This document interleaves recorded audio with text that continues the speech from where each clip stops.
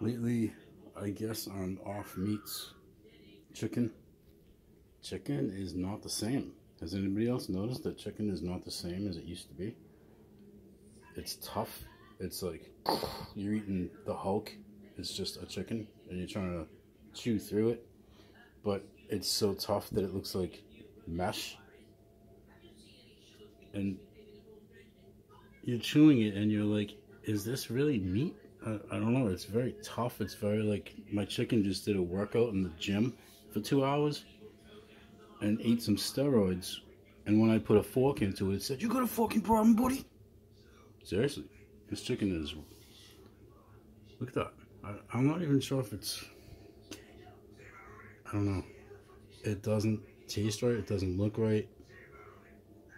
And it's provable that they've been beefing up the chickens, so to speak, so that you get more product out of them. There's a chart, you can go find it right now. It shows a chicken from the 50s, maybe an artist impression, but a chicken from the 50s looks a lot different than a chicken from the 2020s. It looks like they went and got some steroids and pumped iron all day. And that's what this is. It's tough, it's rough meat.